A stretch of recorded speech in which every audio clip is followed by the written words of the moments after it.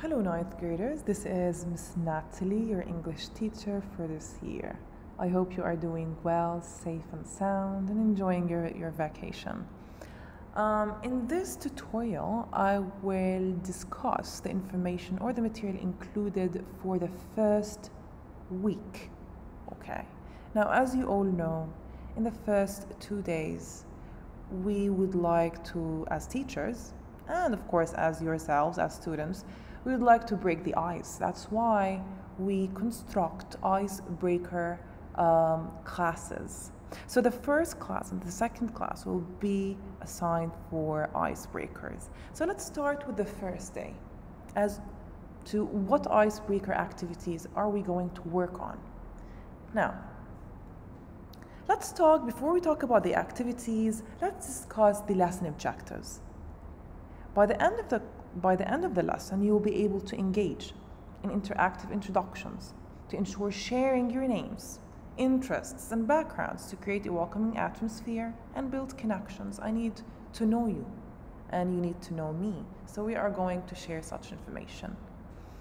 Number 2, you'll be able to acknowledge classroom rules and regulations. That's really important. You'll also be able to participate in icebreaker games that we are going to discuss right now, where you can share unique facts or experiences, sparking connections and celebrating individuality within the group.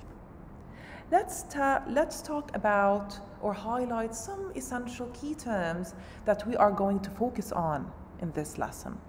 Introduction, icebreaker activity, networking, team building, warm-up, open-ended questions, communication skills, because we're going to communicate, individuality, and cultural awareness.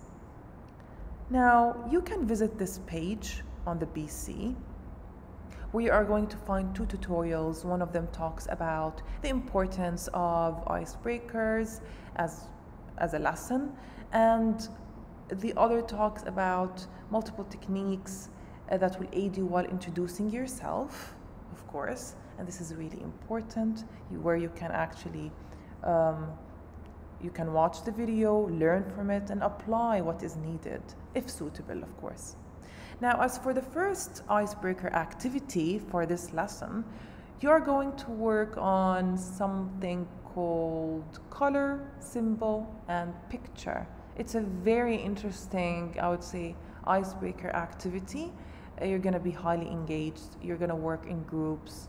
I will provide you with a quote, an interesting quote, and then there are specific instructions in reference to highlighting or circling, giving a symbol, for example, for a specific word, drawing a picture for this phrase, and so on. We're gonna talk about this activity in details in class.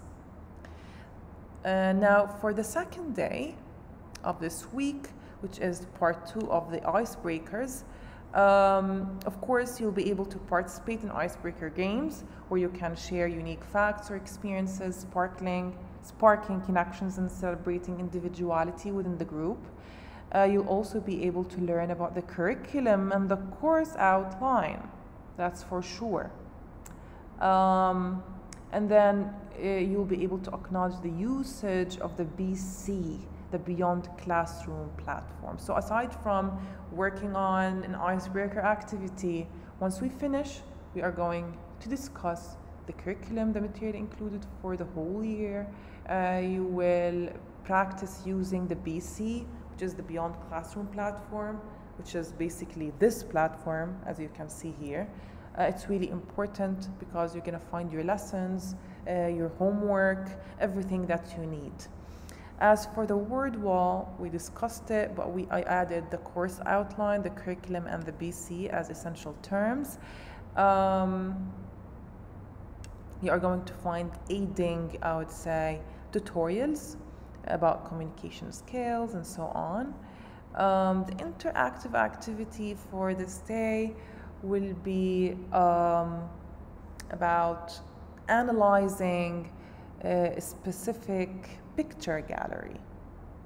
I would say it's subject related.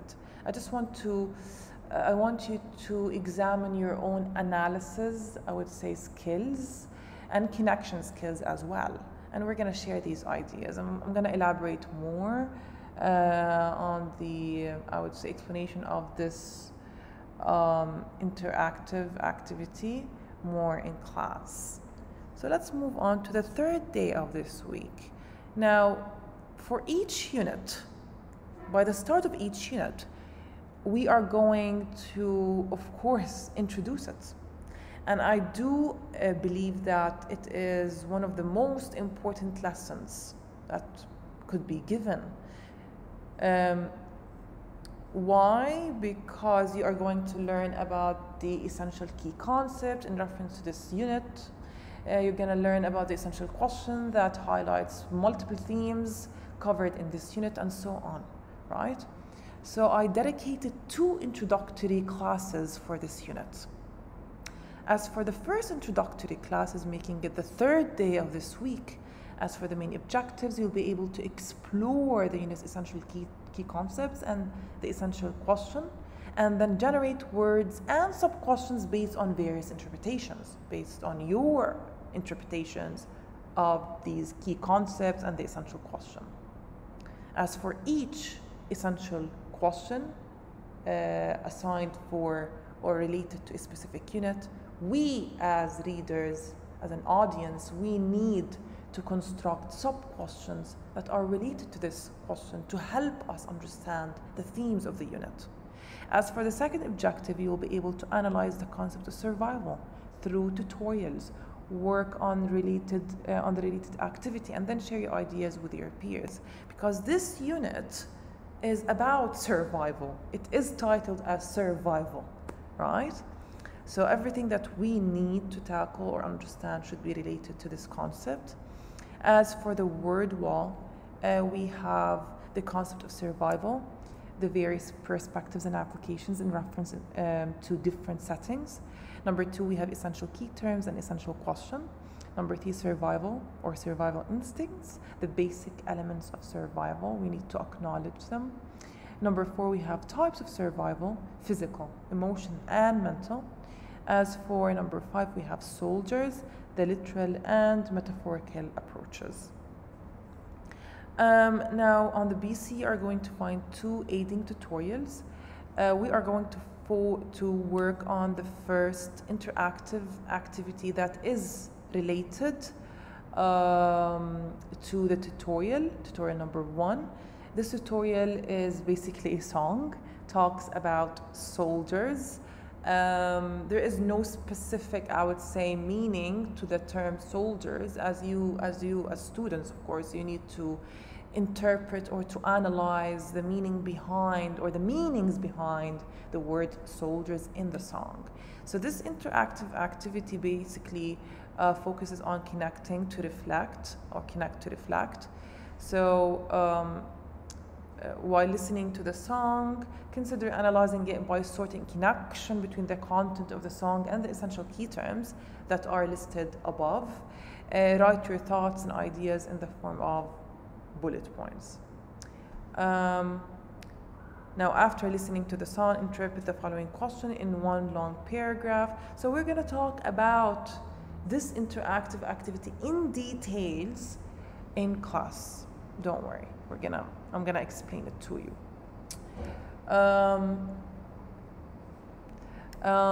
So we are going to also watch another tutorial which talks about how basic human instincts influence individuals' lives. Okay, so that is it for this lesson. Let's move on to the 4th day of the week, which is also introductory class, unit number 2, but part 2. As for the lesson objectives, you will be able to interpret the controversial subject about surviving life's adversity and preserving well-being through a tutorial, work in groups on the related hands-on activity that highlights real-life connections, and then share your ideas with your peers. Number 2, you will be able to explore the meaning of life, its purposes, challenges, and values through a tutorial followed by an interactive activity, which includes multiple critical questions from various philosophical categories. As for the word wall, we have, again, essential key terms and essential question, natural disasters and effects of the environment, types of survival, physical, emotional, and mental, life skills, and life and death, a philosophical approach, control, helplessness, and PTSD, which stands for post-traumatic stress disorder. Now, of course, for the first tutorial, it discusses some simple ways for overcoming adversity. This tutorial is followed by an interactive activity that is related to it, of course, titled Survival Dilemmas, a Battle of Scenarios. So in this interactive activity, you will engage in critical thinking and creative problem solving as you explore two contrasting survival scenarios. You have a sick man with cancer and a soldier on a battlefield. Through thoughtful analysis and teamwork, you will identify key elements that would enable each individual to survive their challenging circumstances. Of course, you're going to work in groups. So scenario one, you have a sick man with cancer, and this man's circumstances are that he is battling advanced cancer and is physically weak. He has limited access to medical facilities and medication. He needs to manage pain and maintain a positive mental state. And the resources like food, clean water, and shelter are scarce. Now, scenario number two, we have the soldier on the battlefield. The soldier is in a war-torn region with constant threats and dangers. He needs to navigate the battlefield and avoid enemy detection. He must find sources of food, water, and shelter while remaining hidden. And the survival tactics, adaptability, and mental resilience are crucial. So I'm going to distribute you into groups, of course, and each group will be assigned one of these scenarios. You need to work on these, on constructing a surviving plan for the scenario provided for you, okay? Of course, here you have some key takeaways, instructions that will aid you through or during or working on this interactive activity. And of course, tutorial number 2 talks about people's perceptions about life. You can watch it and work on the activities, critical questions, I would say, in reference to it. Let's move on to the last day of this week, the 5th day. So we are going to start, in this lesson, we are going to start with the first text, which is the launch text, titled The Cost of Survival. As for the main objectives, you will annotate the launch text titled The Cost of Survival through a tutorial and a list of annotation techniques set in chronological order.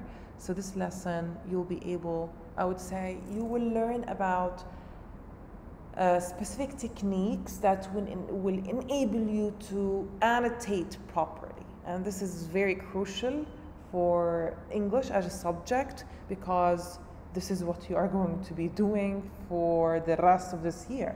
You need to annotate. You need to know how to annotate.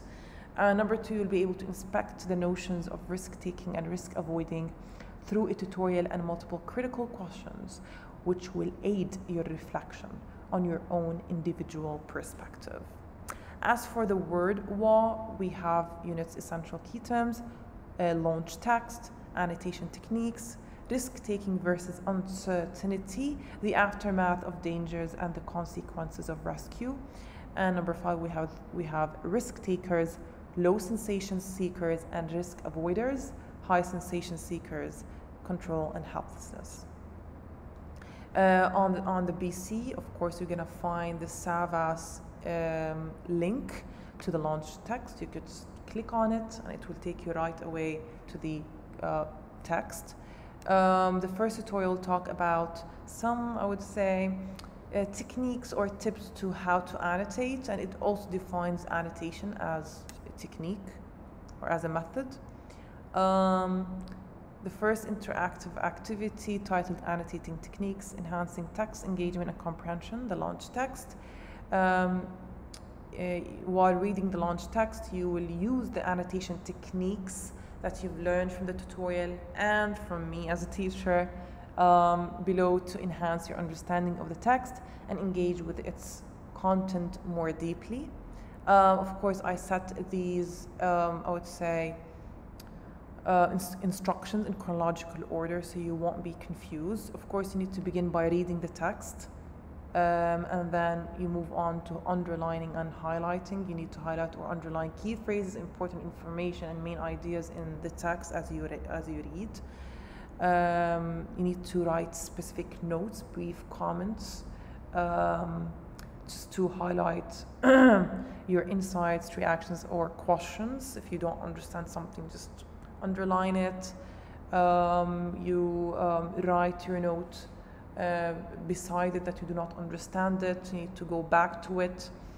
You need to define, that's really important. You need to write definition or explanations of unfamiliar terms or concepts in the texts. You just underline it, you Google it, or you try to understand the meaning from the texts itself.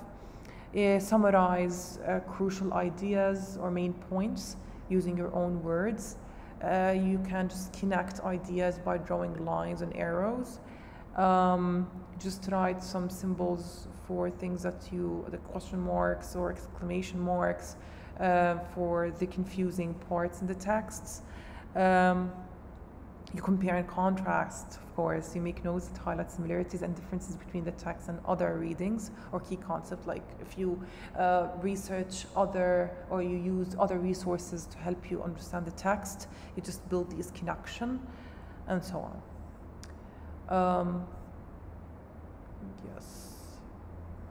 Of course, the second tutorial talks about or explains the benefits of taking risks to better your life, but not in a naive way. We're going to talk about risk takers and risk avoiders, and how sometimes risk takers, they take it to an extreme where they put their lives and others in danger and so on. We're going to have a discussion.